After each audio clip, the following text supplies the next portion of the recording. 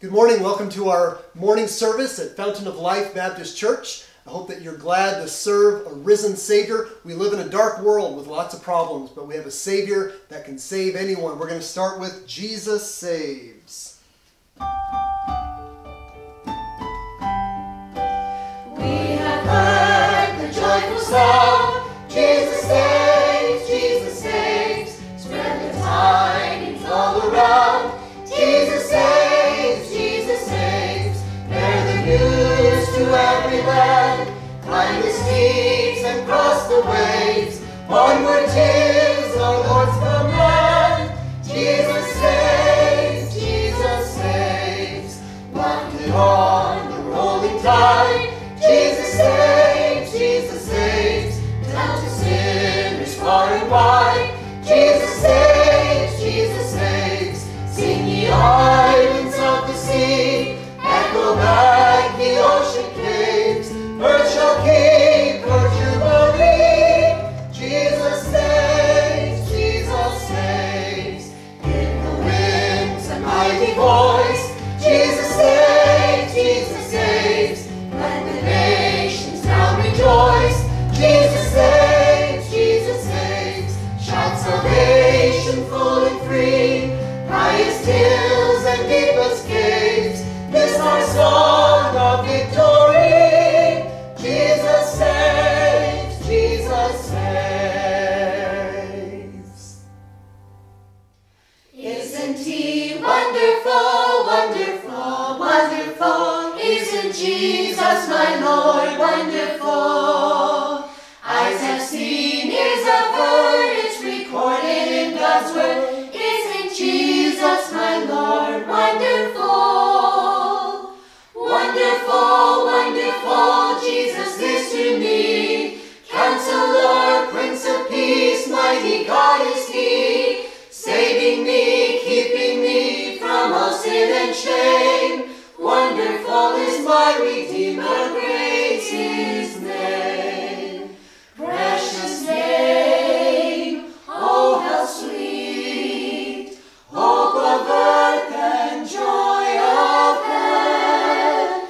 Precious name, oh how sweet, hope of earth and joy of heaven. Heaven is a wonderful place, filled with glory and grace. I want to see my Savior's face. Heaven is a wonderful, heaven is a marvelous, heaven is a wonderful place. But until then, my heart will go on singing. Until then, with joy I'll carry on. Until the day my eyes behold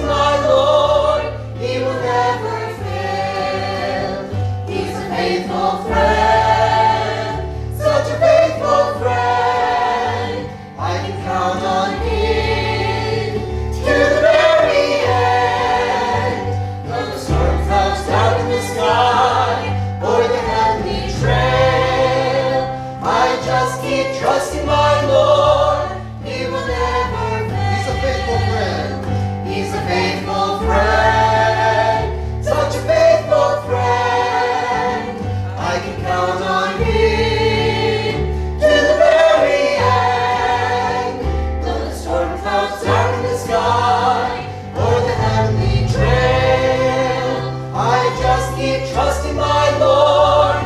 He will never fail.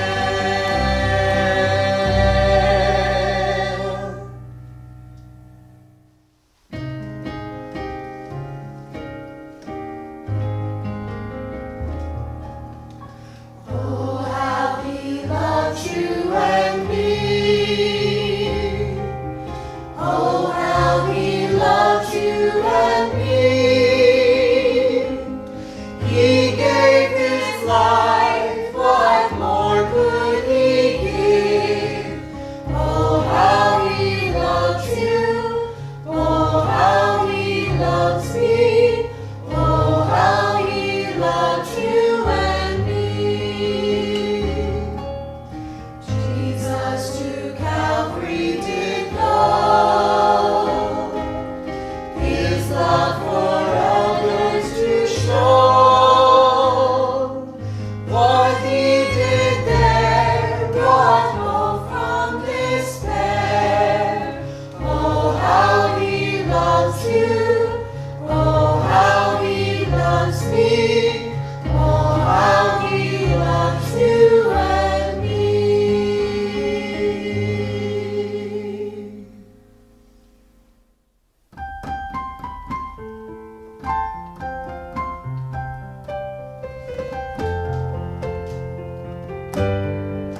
When you've prayed every prayer that you know how to pray, just remember the Lord will hear, and the answer is on its way. Our God is able, He is mighty, He is faithful, and He never sleeps, He never slumbers, He never tires of hearing our prayer. When we are weak, He becomes stronger. So rest in His love, cast all of your cares on Him. Do you feel that the Lord has forgotten your need? Just remember that God is always working in ways you cannot see. Our God is able, He is mighty, He is faithful, and He never sleeps, He never slumbers, He never tires of hearing our prayer. When we are weak, He becomes stronger. So rest in His love, cast all of your cares on Him. He never sleeps, He never slumbers, He never tires of hearing our prayer. When we are weak, He becomes stronger. So rest in His love, cast all of your cares on Him. So rest in His love, cast all of your cares on Him.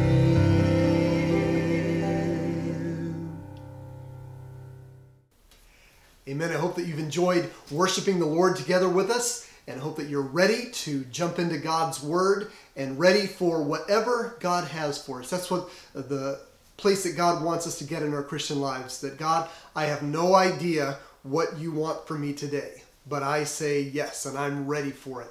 And let's ask for God's blessing. Maybe if you're not quite there, let's ask for God's preparation in our hearts, that He will ready us to receive His Word. Let's open together in prayer, and then we're going to be in 1 Samuel chapter 24. If you want to take your Bibles there as we continue through the life of David in the book of 1 Samuel, let's pray and ask for God's blessing.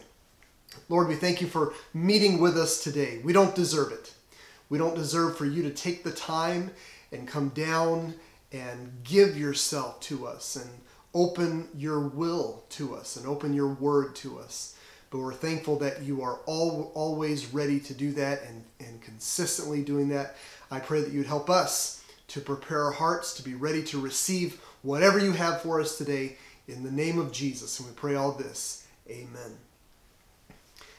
Temptation is when the devil brings a God-given desire for a God-given thing, combines it with a lie, and twists it all together into something sinful. Temptation is part of life. It's part of the Christian life. But when the devil comes to us and tempts us to sin, he will always do it with what God has started off with as a good thing. For instance, it's God's will for us to be happy. God didn't create man wanting him to be miserable, but the devil will twist the desire to be happy into something sinful. It's God's will that we have provision. God wants to take care of all of our needs, but the devil wants to twist the desire for provision into something sinful so that you will steal and so forth. Even the things that we desire naturally as humans, they are not wrong. For instance, God has designed us with desires for happiness and pleasure and satisfaction, power, provision. And God has promised us as believers that we will have all of these things eventually. Some things now, some things later, some things it's not the right time, it's not the right way. And so this is the way that the devil uses temptation. He will take the things that God has designed as good, and he will take our desires that God designed as good, and then apply them in a way that is sinful. We need to learn how to say this with temptation. The devil, not right now, and not in that way. And that type of temptation is something that comes to David, something that he faced in 1 Samuel chapter 24. Let's turn there. 1 Samuel chapter 24. I've entitled the message today, Temptation to Rush Ahead. And this is what David is faced with. He's on the run. He's been on the run from Saul for some time now. He's now in the wilderness of En-Gedi, hiding in a cave with his 600 men. And Saul comes after him. 1 Samuel 24 and verse 1. It says, "And it came to pass, when Saul was returned from following the Philistines, that it was told him, saying, Behold, David is in the wilderness of En-Gedi. Then Saul took 3,000 chosen men out of all Israel, and went to seek David and his men upon the rocks of the wild goats." So Saul, it says at the end of chapter 23, was called away from chasing David so that he could go and fight the Philistines who had invaded the land. And I believe that Saul fought them as harshly and as quickly as possible so we could get that out of the way and get back to our scheduled programming of chasing after David. And Saul, he is not running the kingdom. He's the king, but he's not running the kingdom as the main priority in his life. His main priority in his life, his normal, is chasing after David. He takes brief breaks from chasing after David to get back to doing his real job. And then as soon as that's done with, he gets back to chasing after David. What a miserable life Saul has wrapped himself up in. And so as Saul chases after David, he comes to this cave. And I want to see several things about David's situation. Chapter 24 of 1 Samuel is one of the highlight, shining moments of David's life. He's going to have a similar one in chapter 26, almost a cookie-cutter scenario. But it's where you see David being a man after God's own heart, really shining. And so the first thing I want to look at is David's principles. David lived his life by the principles of God and of God's word, even when faced with temptation many times. And so look at verse 3. It says, "And he came to the sheepcotes by the way, where was a cave. And Saul went in to cover his feet, and David and his men remained in the sides of the cave.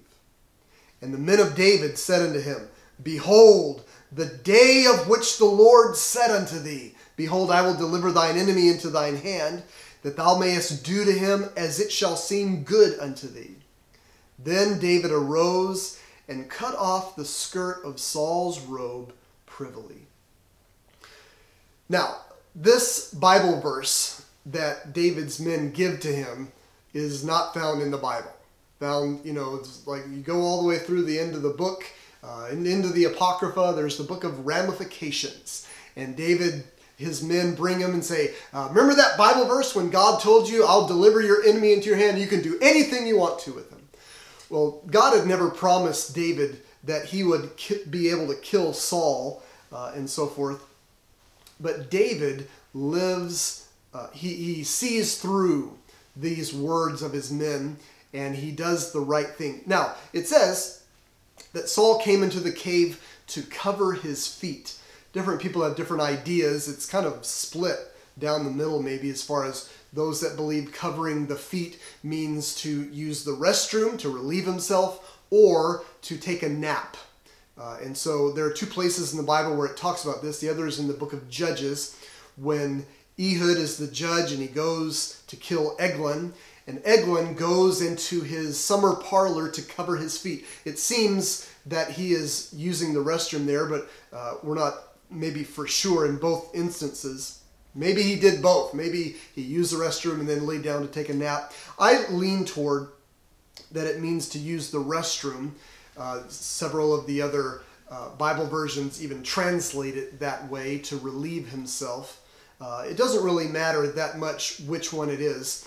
But either way, Saul, he goes into the cave alone. All of his men are outside the cave. Maybe if he were taking a nap, they'd be standing guard, protecting him. In chapter 26, they're going to be out in a field, all of them sleeping, and they all surround Saul. He's in the very middle in a place of protection so that no one would be able to get to him, so to speak. And so maybe, but either way, when you see what happens here, as there is talking, as there is whispering in the cave and in this conversation, maybe between multiple men, maybe even the tensions are high and maybe even the voices get a little bit raised. But I think they're trying to do their best to talk softly. Nevertheless, if Saul is in there and he's totally aware and using the restroom, maybe he doesn't, maybe he hears them. And also what it says that David privately cuts off the skirt of Saul's robe. If he's using the restroom, maybe he takes his robe off and he leaves it in one area and he goes and uses the restroom and comes back. If he's asleep, then you see how he doesn't notice the cutting off of the robe. But either way, Saul is there and he doesn't know. Maybe God is involved with him, not perceiving or noticing. David here faces strong pressure from his men, not only to cut off the robe. It was totally David's idea to cut off the robe. Their idea was cut off his head, slit his throat, get this over with now.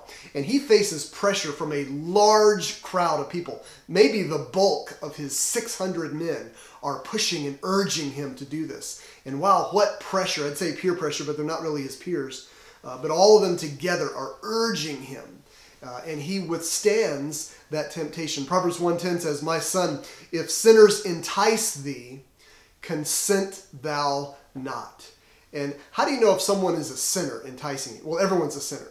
But if someone's enticing you to do sin, then they are being a sinner at that moment. They could be your friend. They could be righteous all the time. But if at that moment they're encouraging you to do something wrong, then the Bible says, if sinners entice thee, consent thou not. And so David withstands their pressure. We need to beware of the temptation, we've talked about this before, the temptation to situational ethics, which means it's usually right to do this, or it's usually wrong to do this, but if the situation calls for it, then it could be right. It's usually wrong to kill someone. It's usually wrong to murder, but if that person has a history of chasing after you, then that could actually be a good thing because it could, end the scenario. You could just chalk it up to self-defense. Usually it's wrong to tell a lie, but in this scenario, if you can tell a lie to get out of trouble or even to save your life or even to protect someone else, then that wrong can be right in this situation. Usually it's wrong to steal. But if you are right on the doorstep of starvation and you think you might actually starve to death, then it could be okay in that situation to steal food to save your life and preserve it. And you see how the devil can come in and get a crack in the door, and he can throw that door eventually, step by step, wide open. And so many people start that way. They start doing something that is usually wrong in their minds, but just for now, just for today, there's an exception. God will make an exception. God will understand. And this is situational ethics. It's often called the end justifies the means. You can do whatever you need to as long as the end destination, as long as the goal is good, as long as it's for the greater good. Then if you had to crack a few eggs along the way, if you got to get your hands dirty, no big deal. No, right is always right. Wrong is always wrong. And two wrongs don't make a right, which is what David's men are trying to get him to do. Saul's doing wrong, chasing after you. Why don't you do wrong and it'll actually be right for what it's accomplishing? No, right is always right. And so David, he leaves his men shaking their heads in disbelief, shaking their heads, but God is nodding his head in approval of David's doing the right thing. Romans chapter 12 and verse 19 shows the way that we should treat those that have been doing us wrong. It says, "Dearly beloved, avenge not yourselves, but rather give place unto wrath," specifically God's place. "For it is written, vengeance is mine, I will repay, saith the Lord. Therefore, if thine enemy hunger, feed him. If he thirst, give him drink. For in so doing, thou shalt heap coals of fire on his head." And here's what David does, verse 21. "Be not overcome of evil, but overcome evil with good." When David is faced with the opportunity to get even, instead he just leaves it in God's hands and he blesses Saul. He sends him away well and good and still alive. And so first of all, we see David's principles. Then number two, we see David's conscience. Because even the small thing that he does do pricks his conscience immediately. And some would say, oh, nothing wrong with what you just did. I mean, you could have killed him. But David has a very sensitive conscience. We read about it in verse 5. "And it came to pass afterward that David's heart smote him because he had cut off Saul's skirt. And he said unto his men, The Lord forbid that I should do this thing unto my master, the Lord's anointed, to stretch forth mine hand against him, seeing he is the anointed of the Lord. So David stayed his servants with these words, and suffered them not to rise against Saul. But Saul rose up out of the cave and went on his way. None the wiser. Saul had no idea that he was just now in the clutches of death, and he had escaped with his very life. So we see the very sensitive conscience that David has here, which is a good thing, by the way. It's not a manly thing. It's not a badge of honor to do something wrong and not even faze you, not even feel it anymore. Now, he doesn't, again, kill Saul, but it only cuts off the skirt of his robe. But what that does is a little bit of a disrespect or dishonor to him. You could say that the robe, and by the way, we've seen the clothing, we've seen the robes several times in the book of 1 Samuel. You see Saul ripping Samuel's clothes. You see David, as Jonathan takes off his not priestly, but his princely garments and puts them on David, that the clothes represent something. And so when Saul's robe here is cut, David seems to be cutting off a little bit of the representation of his kingdom, or saying, you're going to lose this. God's going to take this away from you, and a little bit shaming him or dishonoring him. And so that pricks his conscience, and he says, I shouldn't have even done that. I don't even want to, I don't want to kill. I don't want to lift up my hand against. I don't even want to disrespect in any way the Lord's anointed, because he is God's man that he has put here to rule and reign, and it's my job to respect him and give him the honor that is due his place. What a moment. How is your conscience, by the way? Do you have a conscience that if you do something even small by some people's measures, that you're pricked by it? oh man, I shouldn't have done that. And you have people surrounding you. What do you mean shouldn't have done that? That was nothing. Look what he's doing. Look what he's doing. Look what I do all the time. That's nothing. Don't worry about it. Be careful about ignoring the little pricks in your conscience. Jeremiah 3:3 shows the nation of Israel at one point. It says, therefore the showers have been withholden, and there hath been no latter rain. And thou, they're in a moment of sin here, and thou hadst a whore's forehead, thou refusedst to be ashamed. Someone that is a whore gets to the place in her life where she kind of has to shut off her conscience. She felt bad the first time that she gave her body away, but little by little it came to not bother her until eventually she just has a whore's forehead. And there's no blush, there's no shame. They refuse, the nation of Israel here, refuses to be ashamed. And many Christians can get to that point. They've done something wrong over and over again, doesn't even bother them anymore, and they refuse to be ashamed. Ephesians 4:19 talks about getting to this place, who being past feeling have given themselves over unto lasciviousness to work all uncleanness with greediness. What a dangerous place to get. This is for possible for Christians to get here. To be past feeling. I felt bad about what I did, but then I kept doing it. I pushed through, and now I'm past feeling, and nothing bothers me anymore. There's no more conscience. There's no more warning system. Many vehicles today are equipped with different types of warning systems when you're about to bump into something. Maybe you're in a car and you're getting close to something, and all of a sudden it goes beep, beep, beep, beep, beep, beep, beep. Like, whoa, you're getting close, don't smash into this. And so this beeping will warn you. Or maybe sometimes there will be an automatic braking system. Like it totally takes over. Okay, moron, you were about to smash into that, so I'm gonna step in and I'm gonna stop you from doing that. And those are great blessings. Imagine if you're in a car that theoretically has that, but it's not working. It's malfunctioning. And you're banking on it beeping. You know, you're backing up. Oh, you're starting to get close. It's going to beep when I get close. Wham! You know, and because of the malfunction, you smash into something. Maybe you're going full speed ahead and you smash into something. You destroy both it and your vehicle. Everything is total. Everything's horrible. And it could have been avoided if the warning system was working properly.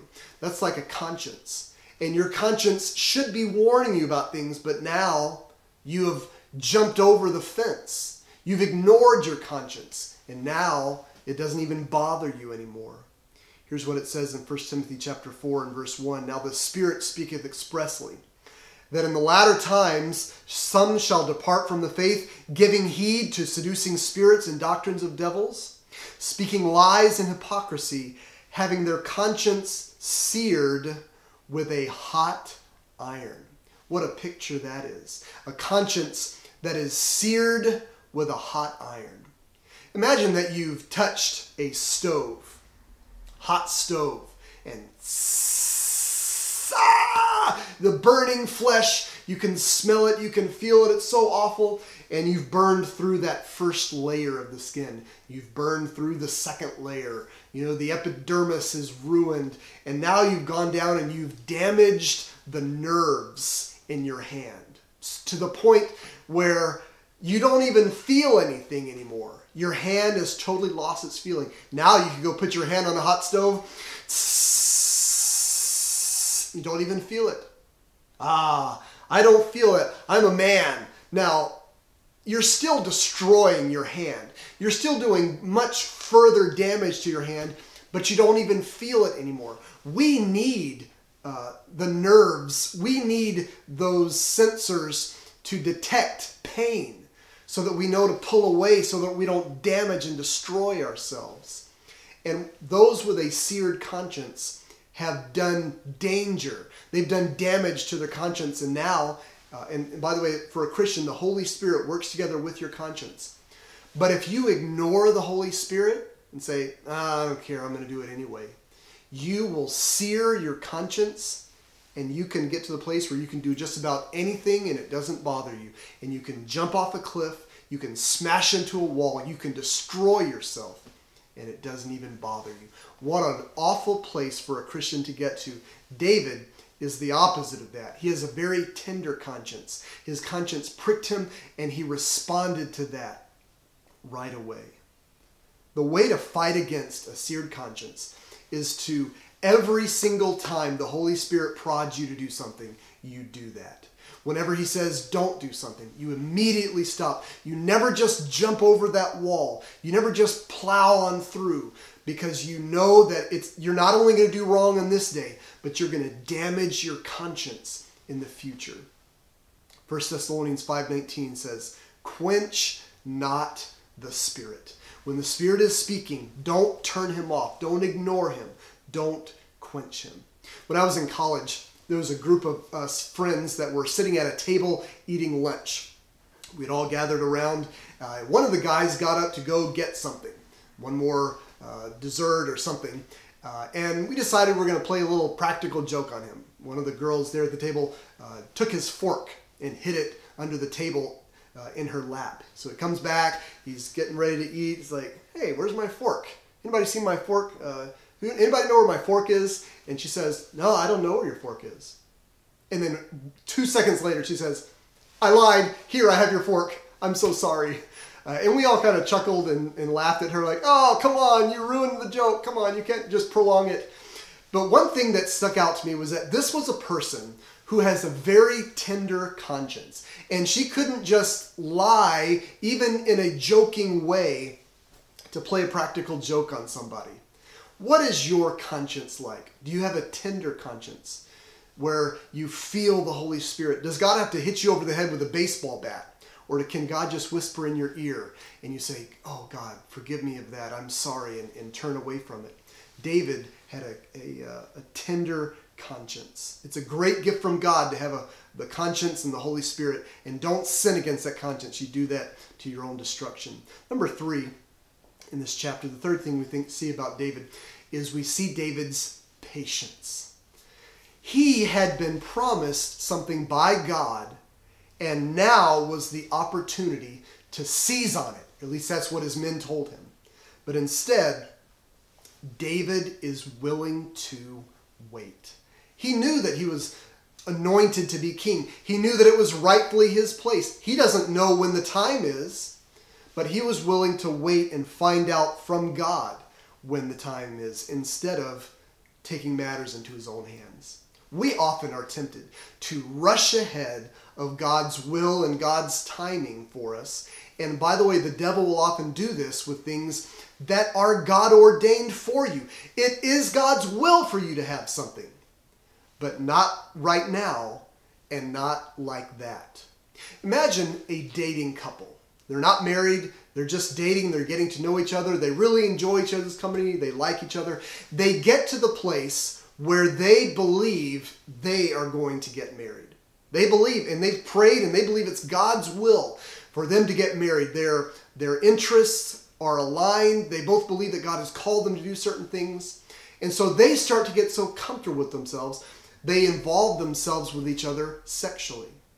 But it's okay in their minds because, we're going to get married anyway.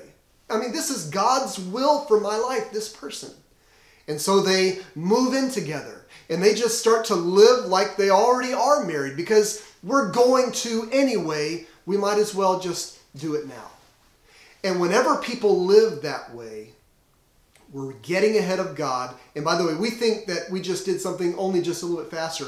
But actually, here's what's happening. Here's what's taking place. Is that these two people are going into a special relationship, and now without God's blessing.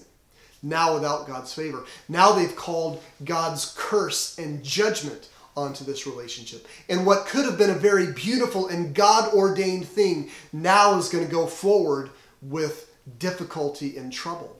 Because the devil has come in and twisted something holy into something unholy. This is almost the same temptation that Jesus had when he was tempted by the devil in the wilderness. Remember Matthew chapter 4, I'll read verses 8 and 9. It says, again, the devil taketh him up into an exceeding high mountain, and showeth him all the kingdoms of the world, and the glory of them, and saith unto him, all these things will I give thee, if thou wilt fall down and worship me. Now it was ordained by God for Jesus to have all the kingdoms of the world, right? One day God is going to put all things under his feet, and he is going to be the ruler over the entire universe. That's ordained by God, but not right now and not like that. It wasn't yet the time for Jesus to take command of the universe in that way. The devil's the god of this world. By the way, Jesus never said to the devil, what do you mean? I'm God. You don't have the right to give that to me. The devil right now is the god of this world, and he has dominion over certain things under God's permission. But Jesus could have said, I'm going to get it anyway. I might as well get it now. But he said, I'm not going to do it now. First, I've got to go to the cross, and I'm not going to do it in that way. I'm not going to bow down to the devil. The devil is trying to get God to worship him. And God says to him, no, you're supposed to worship me. Thou shalt worship the Lord thy God, and him only shalt thou serve. And this is the way the devil comes to us. He tries to get us sometimes to take something that God wants for us, but not right now and not in that way. The devil's trying to get Jesus to circumvent the cross. But the cross was the way that God had ordained for Jesus to take over the kingdoms of the world. That's what it says in Philippians chapter 2, verses 8 through 11.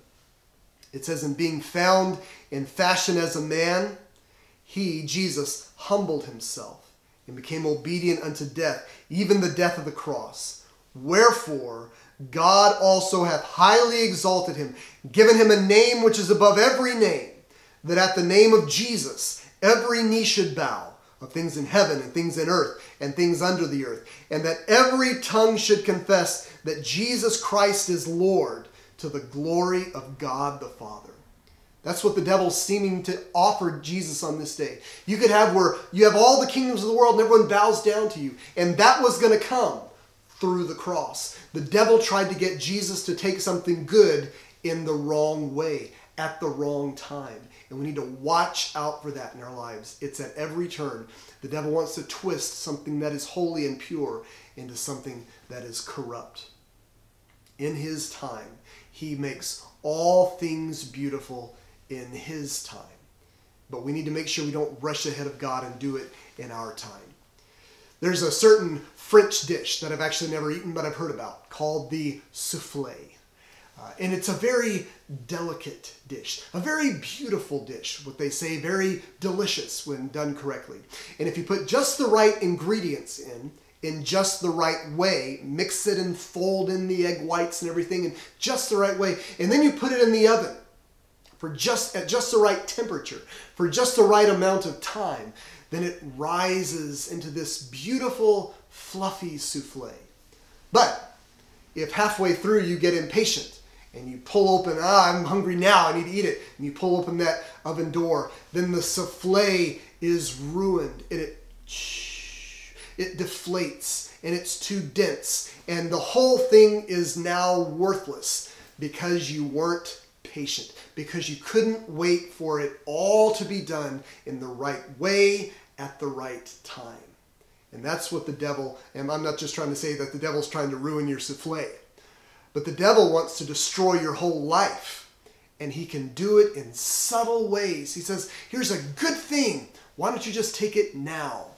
But David's patience is something to behold. Proverbs 20 verse 22 says, say not thou, I will recompense evil, but wait on the Lord, and he shall save thee. Psalm 37:34, wait on the Lord and keep his way, and he shall exalt thee to inherit the land. When the wicked are cut off, thou shalt see it. This is exactly what happens in David's situation in David's life. He waited on the Lord, and eventually all that good came to him, and he didn't ruin it by rushing ahead of God. Beware of the temptation to rush ahead.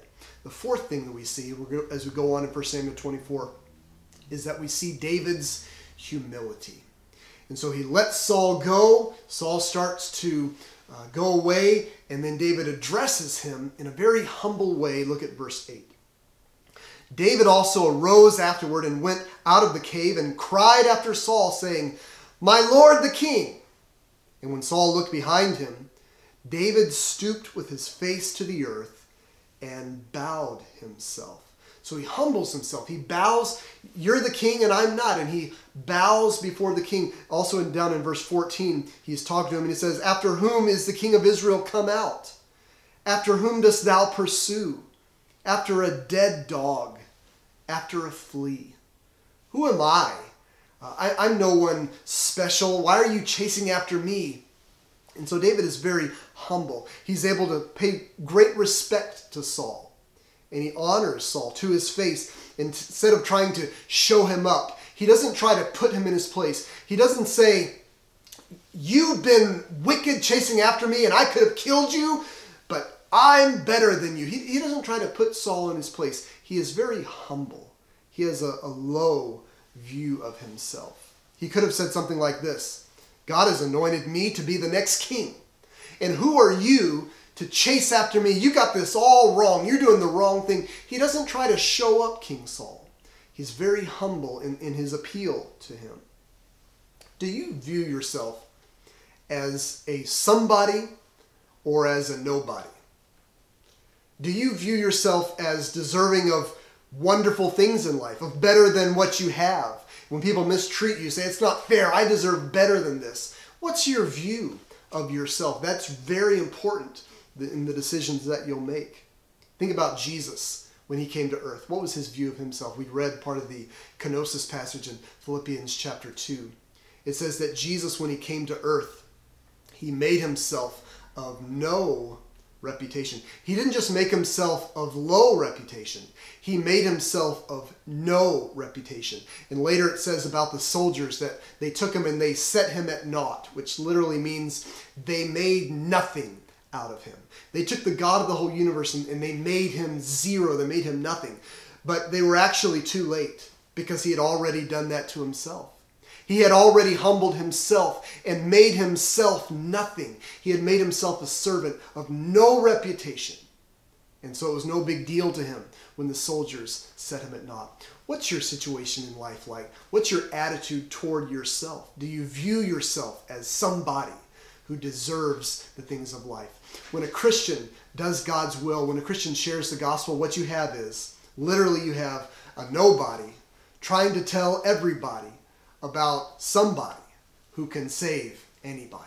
What a wonderful truth of sharing the gospel we have as Christians. But we're nothing special. We are just nobodies. We're just one beggar trying to tell another beggar where the food is, where the water is. On the one hand, as Christians, we are heirs of God and joint heirs with Christ, as having nothing and yet possessing all things. But on the other hand, we're just nobodies. And so may we have that view of ourselves and not try to lift ourselves up. David is very humble when he appeals to King Saul. He must increase and I must decrease. That was the attitude of John the Baptist, and that needs to be our attitude. How do you view yourself when somebody wrongs you? Do you take offense because you think you are better than that? You deserve to be treated better than that? How dare they do that to me? Or do you say, you know what, I'm no greater than my Lord. If they mistreated Jesus, they're also going to mistreat me, and I accept that. David is very humble. Number 5 is that we see David's mercy. Not only his humility before Saul, but his mercy toward Saul. And we see this in the conversation that he has with him. Starting in verse 9. It says, And David said to Saul, Wherefore hearest thou men's words, saying, Behold, David seeketh thy hurt. Behold, this day thine eyes have seen how that the Lord had delivered thee today into mine hand in the cave, and some bade me kill thee. But mine eye spared thee. And I said, I will not put forth mine hand against my Lord, for he is the Lord's anointed. Moreover, my father, and Saul was literally his father-in-law. Moreover, my father, see the skirt of thy robe in mine hand, for in that I cut off the skirt of thy robe and killed thee not. Know thou and see that there is neither evil nor transgression in mine hand, and I have not sinned against thee. Yet thou huntest my soul to take it. The Lord judge between me and thee, and the Lord avenge me of thee, but mine hand shall not be upon thee. As saith the proverb of the ancients, wickedness proceedeth from the wicked, but mine hand shall not be upon thee. After whom is the king of Israel come out? After whom dost thou pursue? After a dead dog, after a flea. The Lord therefore be judge, and judge between me and thee, and see, and plead my cause, and deliver me out of thine hand.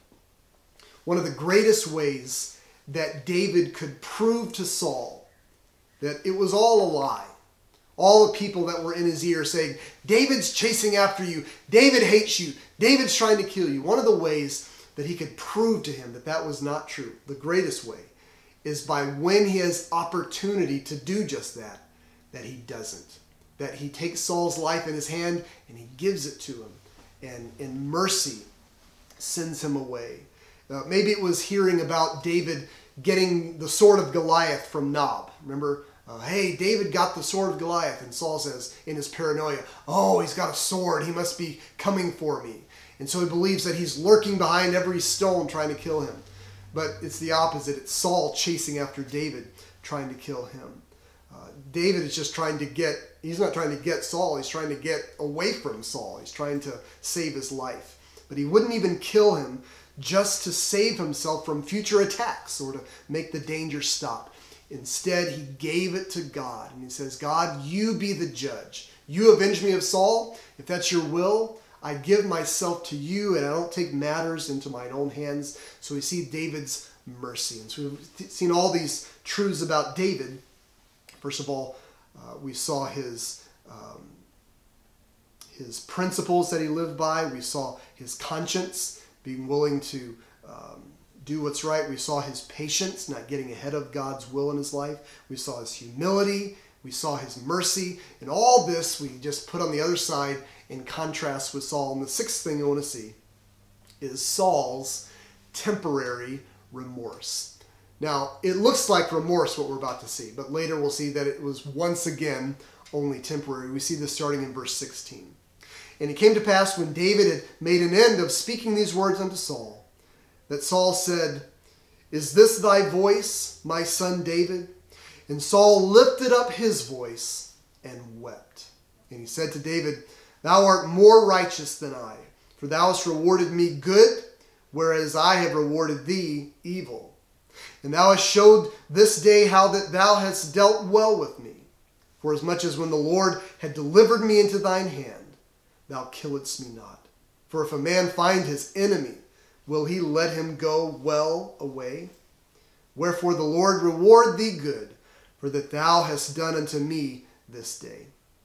And now, behold, I know well that thou shalt surely be king, and that the kingdom of Israel shall be established in thine hand. Swear now, therefore, unto me by the Lord, that thou wilt not cut off my seed after me, and that thou wilt not destroy my name out of my father's house. And David sware unto Saul. And Saul went home, but David and his men gat them up unto the hold. By the way, this is the story of David's life. After every episode, when you read all these, it's like a series, a drama series, or one episode after the other. And at the end of every single episode, it says that somebody goes home and David doesn't go home. He just goes back out into the wilderness. He's on the run again, on the road again. You know, that's David's whole life is just living out on his own, living on the road. Saul is totally disarmed here by the mercy and kindness of David. It's totally unexpected, out of left field to him. There's no way that he ever thought anybody could live like this. He is surprised. He says, if a man finds his enemy, will he let him go well away? Nobody ever does that. I wouldn't do that. I would never do that. But you did that. And it's like his mouth drops open. He's almost speechless. He doesn't know how to respond. He doesn't know how to react. He is overcome by the goodness of David. And so at this moment, it's going to be temporary, but at this moment, he decides to put away his sword, to put away his malice, because he is disarmed by the kindness and the mercy of David. Rewarding good for evil puts us in elite company if we will ever do this. It is rare. It's against human nature. but this is the way of Jesus and other great men of God in the Bible. But it's such a very rare thing that if you can ever reward someone good for the evil they do to you, you are in elite company. It will astonish those around us. Everyone knows that you should just take what you can get whenever you can get it in life. But if not, if you can rise above that, then you are a child of God. And you won't live this way if you really believe that the one who holds the universe in his hands holds your life in his hands. Do you believe that? Do you believe that God holds the whole universe in his hands? And now more specifically, more personally, do you believe that he is ordering every moment of your life and he's in charge of every moment of your life? Psalm 31:15 says, "My times are in thy hand. Deliver me from the hand of mine enemies and from them that persecute me." David, and by the way, David wrote that, David actually believes that to be true. He believes that God's in charge, that God has his life in his hands, and so he is able to give Saul his life back and say, I'm not going to take it into my own hands because God's got it all. God will take care of you. God will take care of me. David's not threatened by Saul's threatenings. And so Saul, even in this moment of temporary remorse, maybe we could call it fake remorse, but even in this moment of temporary remorse and shame, he manages to get around to trying to help himself. He says, thank you so much. And by the way, will you sign on the dotted line right here? Will you swear to me that you're not going to kill me or wipe out my name, my legacy from my father's house? He is so self-seeking and self-serving at every moment of his life. Remember the time when he had lost the kingdom and Samuel has told him, God is done, you're done with being king. And he says, okay, well, since we're in front of everyone, can you just turn and honor me and worship the Lord with me? He's always concerned about saving face. He's concerned about his reputation. He's concerned about his well-being. Saul can never in his life get to the place where he just says, I've sinned, and God, whatever you want to do, I'm in your hands. It's never just, God, whatever you want to do. He always tries to hold on to something to help himself and to save himself. And what are you and I going to do when we are surrounded by people like that? Are we going to say, you know what, they're so selfish, they're self-serving, they're trying to get me, I've just got to take what I can get now? Are we going to be like Saul, self-serving, self-seeking, or are we going to be like David, that I'm just going to give myself to God? I'm just going to throw my life to the wind, so to speak, knowing that God is the one in charge of the wind. I'm not going to try to figure everything out. I'm going to have faith in God. I'm going to believe. I'm going to do what's right no matter what. I just want to end with this verse, Psalm 55:22. Cast thy burden upon the Lord, and he shall sustain thee. He shall never suffer the righteous to be moved. Do you know that?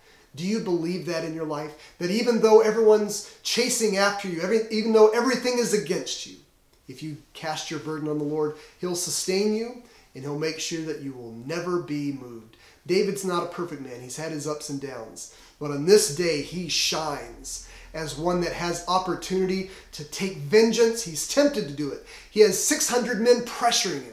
But he says, nope, I'm going to give it to God. I'm not going to do that. Wickedness proceedeth from the wicked. People do that type of thing. But it's not going to be me. I want God's will for my life in his time and in his way. And I'm not going to do anything to jeopardize that. May that be the prayer of our hearts today. Let's pray together. Lord, thank you for David's example. Thank you for the humility that pours out of his life here. Thank you for the principled man that he is. That he's willing to be patient.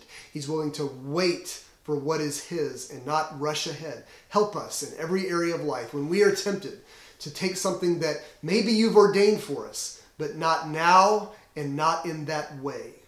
Help us to live by the principles of your word and leave ourselves in your hand and leave the timing of everything in your hand. We trust you. We believe that no good thing will you withhold from them that walk uprightly, and help us to live like we believe that. And we pray this in Jesus' name. Amen. Amen. Hope you have a wonderful week and walk with God. God bless you. Thank you for watching today. If you have made a decision to follow God in some way or would like prayer, let us know at flbc@cox.net. We would love to connect with you, pray for you, or send you some resources that can help you in your walk with God. If you would like to know more about how to go to heaven, visit us at folbaptist.com/heaven. If you would like to give financially to support our ministry, you can do so at folbaptist.com/give. Thank you, and God bless you.